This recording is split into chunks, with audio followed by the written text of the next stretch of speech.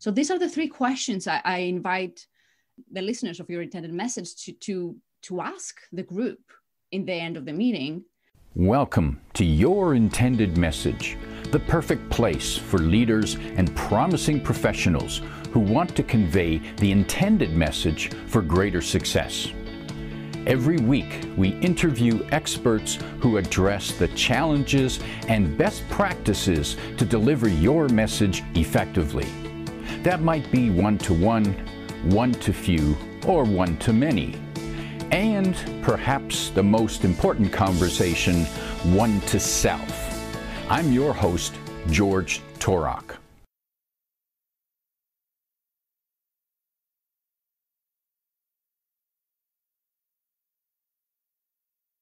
My guest today is Caterina Kostoula. Caterina, here's three facts I think you should know about her. One, she worked as a global business leader at Google in London, England for 8 years. Two, her book, Hold Successful Meetings, was published by Penguin, and it became an instant bestseller in its category in France, Germany, and Netherlands, and a #1 new release in the UK and the US. And the third fact, her first job ever was to be an extra in the Martin Scorsese produced movie, Brides. Caterina, welcome to Your Intended Message. Thank you, George, for having me here. I'm so excited. Delighted to be talking with you, especially about a topic that I'm sure is probably causing a lot of pain right now, and that's the topic of meetings.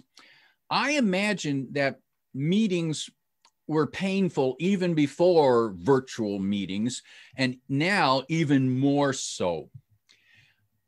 In your experience, on what you've seen, why do you think we mess up with meetings? What mistakes do we tend to make over and over again? Why don't we get it? Oh, yes. I think the biggest mistake is having a meeting with no clear purpose or having a meeting for the wrong purpose. A lot of times we think we need a meeting to update each other, and that's not true. It's a typical meeting that could have been an email. Or we have meetings that boring status meetings that everybody hates. And the deeper objective we have is, we need to be connected as a team. But actually, to be connected as a team, you would be better off have social time, do something else, a joint experience, rather than have a boring status update. So I would say that's the #1 mistake. There are many more. I can keep going. No clear purpose and having it for the wrong reasons. Now, I remember with some companies I worked for, we would have a Monday morning meeting. Why? Because it was Monday morning. I know. And that's probably the wrong way. And there might have been a real, and I believe there was a purpose to the meeting, but calling it the Monday morning meeting probably set up the wrong expectation. Instead of calling it the weekly planning, production planning, or something. Even now, there's my question that just came to me. Would it help clarify the purpose if we gave better names or titles to our meetings? Yes. And that's a great idea, actually. I in my book, I talked about how to better set the agenda and make it interesting. Like we, as humans, would like answering questions. So a question, rather than calling it a budget meeting or the budget item, you could have, how can we improve our profitability by 10%? That's an exciting, you want to go there because your brain wants to answer that question. So in the book, I include a lot of tips about agendas, but your idea about the title of the meeting per se, I love it. I think that's great. And I also like the idea of setting up a question. This isn't a budget meeting. This is a meeting. How can we improve profitability by 10%? How can we streamline the costly delivery costs or something like that? Now people can. And now the interesting point is that when now people can come to the meeting. They've already started thinking about what the purpose is, as opposed to showing up. Okay, another meeting. What do we do now? Absolutely. Absolutely. Why? Well, let me back up there. If you could give one piece of advice to a manager who's got a meeting planned for tomorrow morning, it's, the meeting's tomorrow. There's not much you can change. But if there's one point, one aspect of the meeting that they could make overnight to be ready for tomorrow morning's meeting that would make it a little bit more productive or less painful, what would that advice be?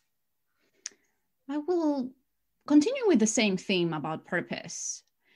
I introduced the 4D model in the book, and it's 4 outcomes you can pursue in the meeting. And everyone starts with a D to make it easier to remember. You can either define a problem or a goal.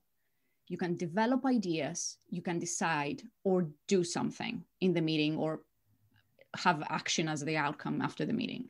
So define a problem or a goal, develop ideas, decide or do. These are the stages to solve any problem, by the way. So the first thing I would say to that manager is, which one of the 4 Ds, maybe there's more than one, are you going to pursue in your meeting tomorrow? These are the outcomes. And if it's more than one, let's say we want to define the problem and develop ideas, do it in distinct sections, because then you align all the participants towards the same outcome. The chaos in meetings happens. And I've seen this because I've observed tons of meetings of my clients, because someone is producing ideas, someone is trying to work through the implementation of one of the ideas. The other person doesn't understand the problem at all. Like, the leader usually wants to make a decision and move on, but people are still generating new ideas. And there is chaos because individually we move through all these stages of problem solving back and forth. But if you put a team or a group trying to work through a problem, everyone is in a different stage and there is chaos. So a very simple thing you can do is actually be clear with your participant. Is this a develop ideas meeting? So the outcome is, we'll leave here with a list of ideas. Is it a decide meeting? Are we going to leave with a list of decisions? So that, I would say, will have the biggest impact in short time in the outcome of the meeting. So it sounds like simplifying and clarifying the purpose, and maybe, and tell me if I got this right, one key purpose for meeting it might be a smarter way to go at it? Especially now that you have the luxury of virtual meetings, you can have shorter. Yes. For example, it's a good idea to separate a develop ideas meeting and a decide meeting.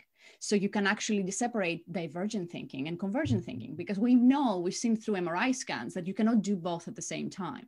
You cannot be in a creative mode when you need to make a decision because you're judging, and this impacts the creativity, right? So if it's an important topic, I wouldn't say like for a small topic have 2 separate meetings. If it's the strategy, I would have a separate meeting to develop the ideas, and then maybe have another meeting to make a decision, or maybe a different group needs to make the decision. You don't need to have the same group developing the ideas. You can have a wider group developing the ideas, but then have a smaller group of people making the decision. I see another problem there. How does one decide who needs to be at the meeting? Do we just invite everybody because we don't offend anybody? Or do we invite everybody because we don't want to, we want to cover our butt, like, well, I invited everybody. No. So there is a lot of research about this. The moment you surpass around 7 attendees, your decision-making capacity reduces. For every person above 7, it reduces by 20% or something. Like, I think that's what the data says. So it's a lot harder to make decisions. When you have too many attendees, you don't go into depth. People will maybe not have an equal chance to contribute. They may be more self-aware and self-conscious because it's a bigger group. Like, as humans, we feel more exposed in a bigger group, so we won't be truthful enough or share the mistakes or the crazy ideas. So there is we need to have the questions I invite our listeners to think, George, about this topic is: who decides? Who is the decision maker on this issue? Who will execute?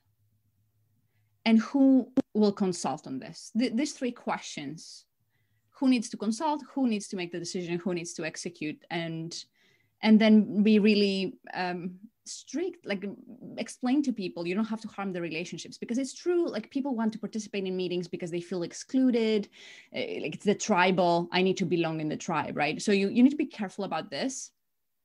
But if you are to have productive meetings, you need to have the people you need and not more. What about agendas and minutes? Is that still relevant? Should we still do that, or is that just a waste of time? So there are benefits on having an agenda, that people know what we're going to discuss, that they can prepare, that some people can join only on that topic. Again, saving more time, and they, if they know that we have this topic, they don't have to attend the whole meeting. But the tips, again, for the agenda, we make too many mistakes, right? One mistake we make with agendas is we don't order by importance. So you waste time because you have in the beginning, like it's proven that we spend disproportionate amount of time in the meeting in the first item on the agenda. So you need to be very strategic what item you will be put in the beginning. That's one mistake. Then boring agenda items that we already covered is a different mistake we make. If it's an important meeting, I will have an agenda and I will ask people to contribute to the agenda.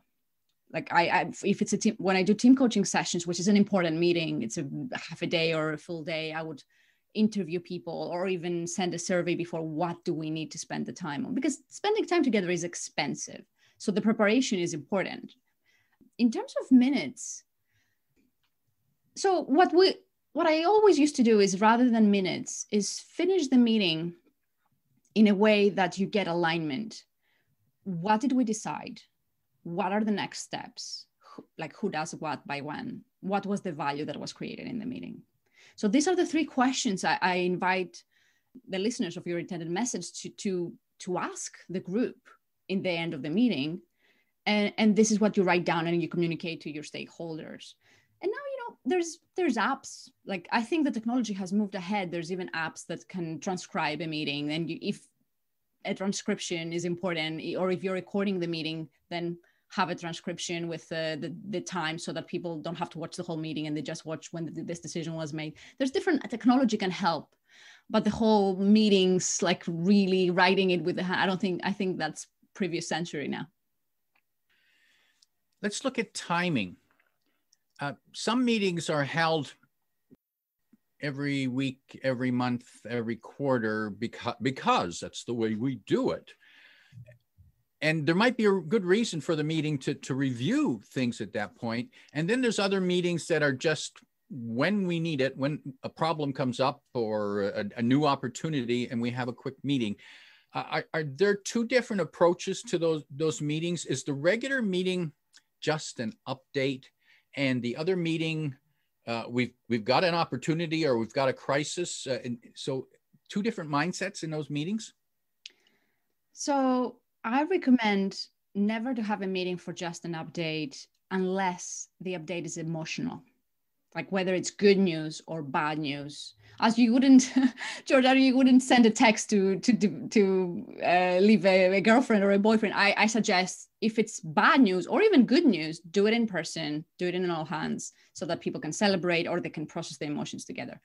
If the update, though, is not an update that you expect will have an emotional reaction, there are better ways. Like, I remember when I used to work at Google, our president will do video selfies and send it. So I would watch it with his update whenever I finish work, rather than interrupt what I'm doing, go to a meeting to listen to an update. Like, as you can see, like in the past, we used to watch TV at a certain time, and now you watch it when you can, right? The business communication needs to move towards this model as well, if it's about updates. What I would say about your question, George, is that it tends to be that the ad hoc meetings, usually they're not as much of a waste of time as the regular meetings, because there is a need. We need to discuss something, whether it's to make a decision. So what do you do, knowing that the standing meetings, the regular meetings, can be a waste of time? And there are different ways depending on the company and the culture. There are some companies that will have, it's a hold in the calendar, but someone needs to say, yes, we're going ahead and this is what we're going to discuss. Unless someone put a stand on the sand that the meeting is going ahead, they are not going ahead. Some people make them optional. And again, that's hard for the people's psychology. An optional meeting, yes, but some people will join even if it's a waste of time just to be seen or from FOMO, not to miss out. So I would say, yeah, I think having it as a hold in the calendar and having someone to actually say, yes, this meeting is going ahead and this is the outcome we want to achieve will help reduce the wastage of time. It's still, both meetings are 4D meetings. Like they need to pursue a 4D outcome, I would say. Now, still on the topic of time, what's the right length of a meeting? And how does one decide how long the meeting should be? Yeah, I'm not going to give a very good answer on this, George. The answer is it depends, as you might have expected.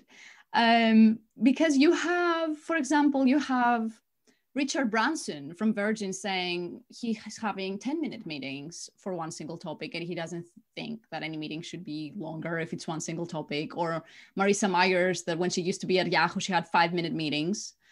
So you have that end of the spectrum. But then you do have, when I work with teams, we do have 4-hour sessions, right? Because it's a team coaching session. We want to have time to have the difficult conversations that the team has been avoiding.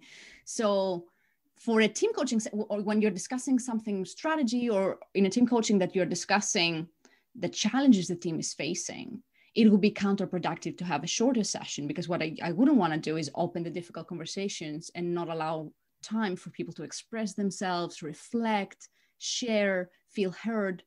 So depending on what you want to achieve, sometimes you'll need more time and sometimes you'll need less. Now, I suppose there's two ways that a person, an attendee, might leave the meeting. They might leave thinking, gee, I wish we had more time. Or two, they might leave and say, that really dragged on way too long. And I suppose what we'd hope for is that they'd leave wishing they had more time. So how do you find that? How do you walk that balance of it's like when you have a wonderful meal, you want to eat enough so that you feel good, but you don't want to overeat so that you just have to lay down and nap after. and you don't want the same thing to happen in meetings. So how does one find, now you mentioned a 4-hour meeting. That sounds like a coaching training workshop more than a typical, like exchange meeting. So that was a working workshop type of, and I can understand that, yeah, it takes time to understand the concepts and build the skills. So how does someone decide that, you know what, our 60-minute meetings are too long. From now on, they're going to be 40 minutes? I think that example is great, because sometimes we are prisoners of these conventions, of our calendar conventions, that by default you set up a meeting and it's 60 minutes.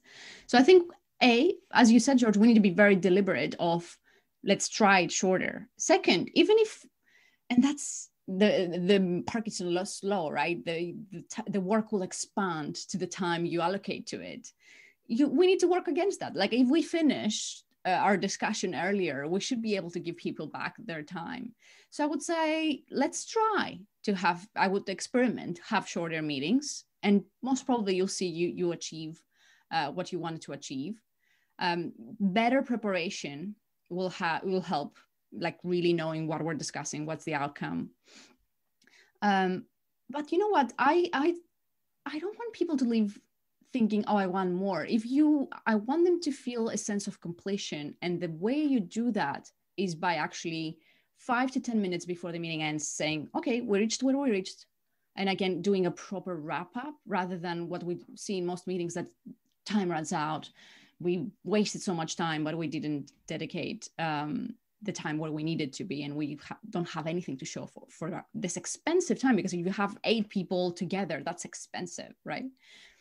But I wanted to share something with you, George, that is a bit counterintuitive in terms of saving time.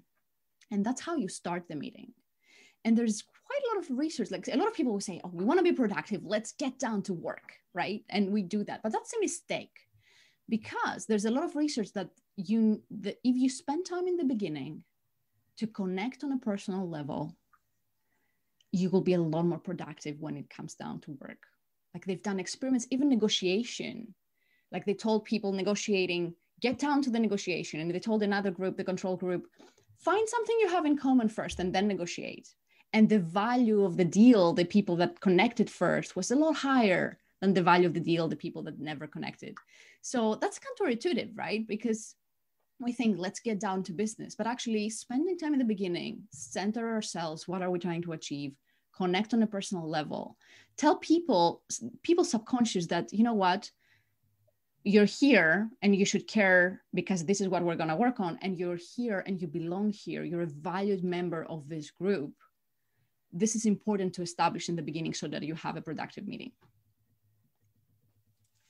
Now I find that curious, and I don't recall ever hearing a meeting leader doing that for a meeting I've been in, but just that phrase that you're here because we need you here and you're valuable, and we need you to help us solve this problem or implement this change, but actually recognizing people for the value that they can contribute. Now that I like the sound of that. I can see that right off the bat, getting people feeling like they've got something invested in the outcome of this meeting.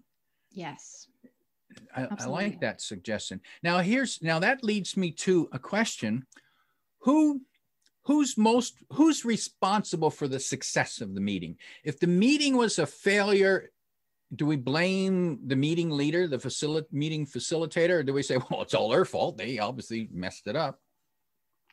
I think everyone should share responsibility, but in order to do that, again, I think in the beginning, if it's an important meeting, you should do some, coaches, we call it contracting, right? Okay, how are we going to make sure this meeting is a success? Or are we going to show up in this meeting? So if it's a team that meets often, I think that's a valuable discussion to have. And you can have some, in the contracting, you could have some rules. We will be honest. We will respect each other. We will have fun. Whatever that is, you can do some contracting in the beginning to make sure that every team member takes responsibility for everyone feeling included and psychologically safe. That said, again, research says that especially on inclusion, the leader has a disproportionate responsibility on whether people feel included and psychologically safe. So yes, everyone should have a shared responsibility, but if you are the leader, it's an extra responsibility to encourage people and welcome dissenting views, make sure people that are usually interrupted or ignored, which is usually minorities, are welcomed in and you bring them in. Because how you are as a leader will have an impact on the feeling of inclusion and belonging. Now, what can a leader do for those team members who are in the meeting but are reluctant to contribute for different reasons? Maybe they just don't feel confident enough. Maybe they think they're being judged if they say something wrong. What can the leaders do to include those people and make it feel safer for them?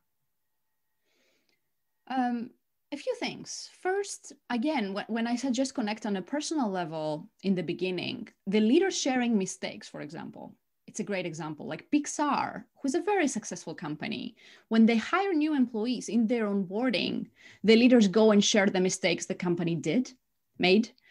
And that's because they want to share the message. We're very successful, but everyone makes mistakes and you're encouraged to challenge your superior. So in the meeting, as a leader, sharing mistakes, how you respond to the people that do contribute is important, because a lot of times when we disagree, we want to move on, we shut down dissenting views. So welcoming, even if you don't agree, the contributions, because the more reserved people are observing, right? And they're seeing the leader, how are you reacting to the person that did speak?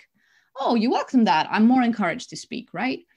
Create a structure. Like if we have these boring meetings with presentations, if I'm a little bit reserved, when am I going to speak? Like, will I interrupt the presentation? Maybe you can let's do a round robin and everyone shares an opinion. And now with virtual meetings, what I will give you, the listeners, two more tips. One is use the chat box, because it's a lot easier for introverted people. Like say, let's all write in the chat box what we think about this, or from 1 to 10, how much do we like this idea? And also using breakout rooms, because again, introverted people feel a lot more comfortable in smaller groups. And now with virtual meetings, this has become a lot easier. So that could be a way to get people discuss it in couples first, and then come back, and maybe each one of you shares the other people's view. Like that's something that works very well for introverts.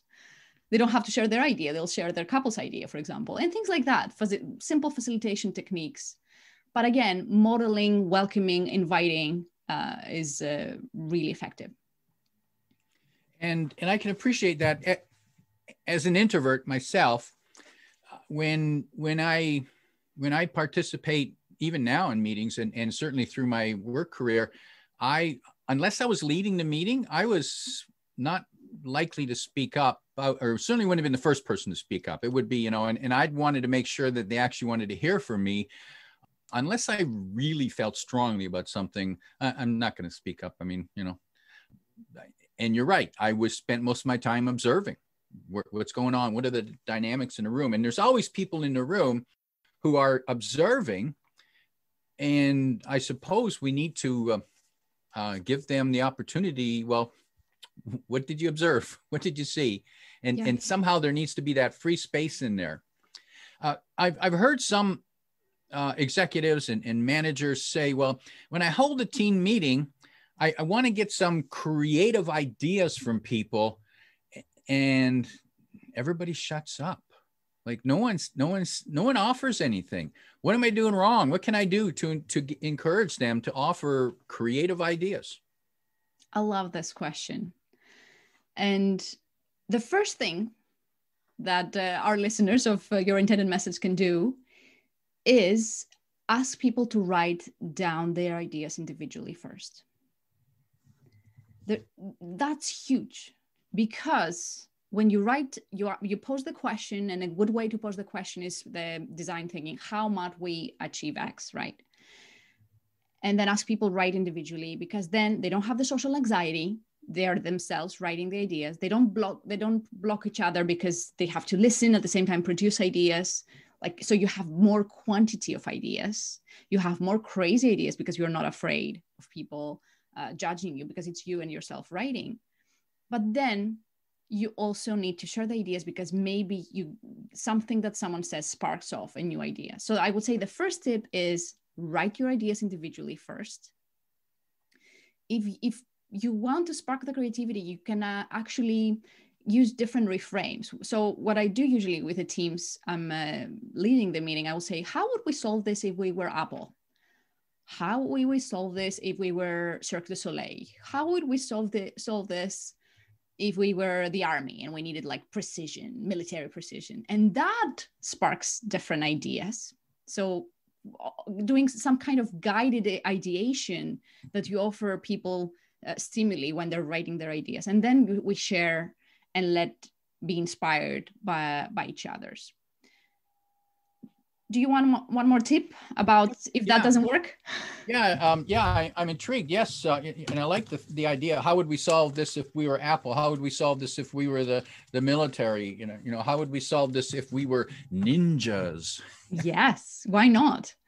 The other thing I recommend, if there's a team that there's some social anxiety, they don't feel very comfortable with each other, is frame the problem in a negative way. For example, if it's a brainstorming, how can we please our customer? Frame the brainstorming, how can we really annoy our customer? And have them brainstorm on that, because there will be laughter. There's no pressure to come up with good ideas. All the ideas are bad. And this could unlock some extra creativity, because if you come with many ideas to annoy your customer, if you turn them on their head, there'll be some good ideas to serve the customer there.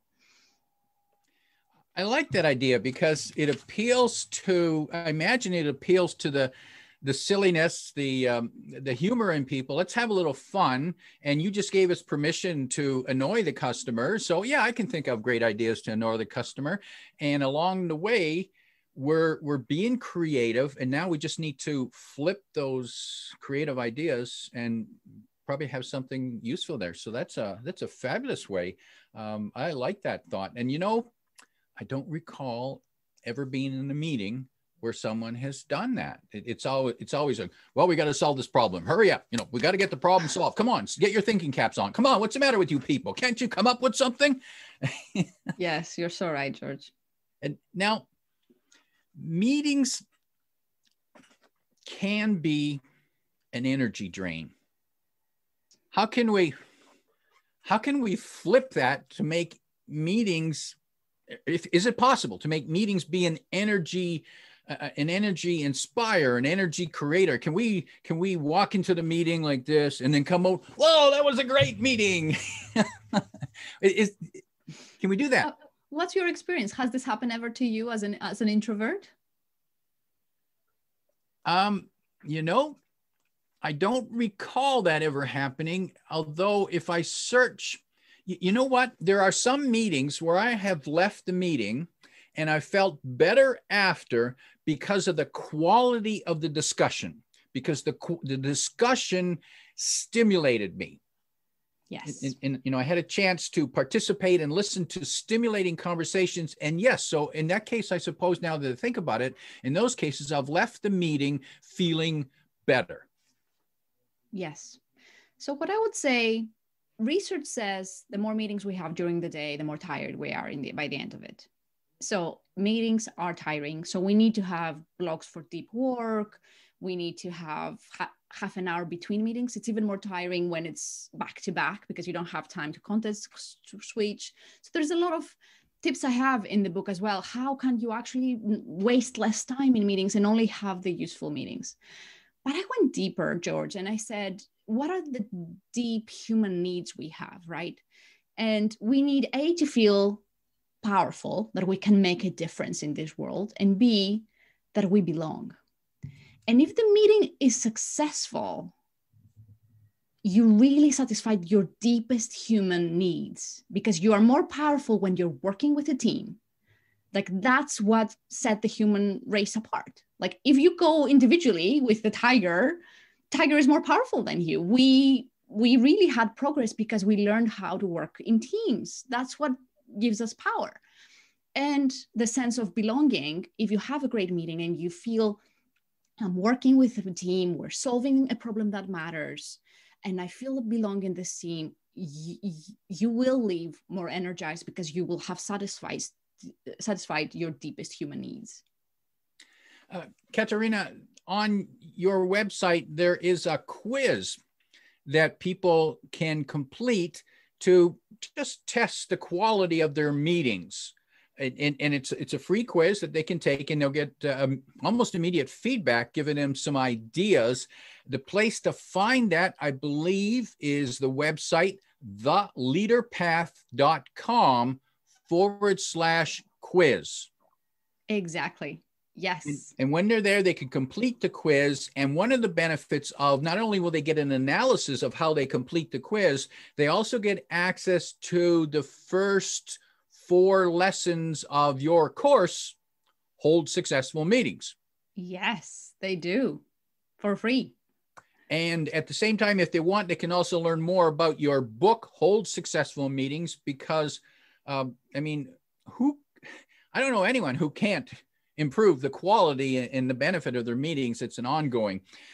Caterina, in wrapping up, if there was 1, 2, or 3 pieces of advice, and maybe it's something you've already said, but just final advice to leave to a meeting leader so they can start making their meetings more productive, what would be the top 3 priorities for them to go after, to do?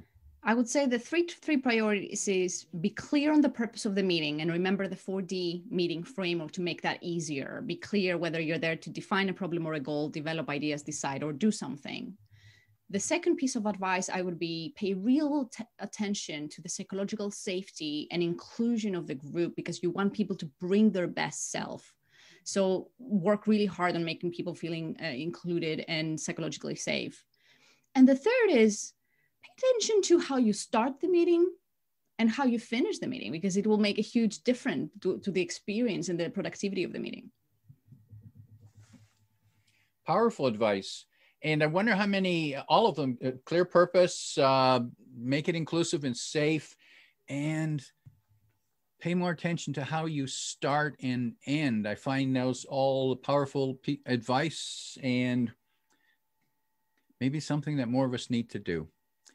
My guest today is Caterina Kostoula, reminding you that at the end of your meeting, imagine what it would be like if people left your meetings feeling more powerful and that they belong. If you like what you heard, remember to like, comment, and share this podcast. Come back every week for more practical insights to help you deliver your intended message. I'm your host, George Torok.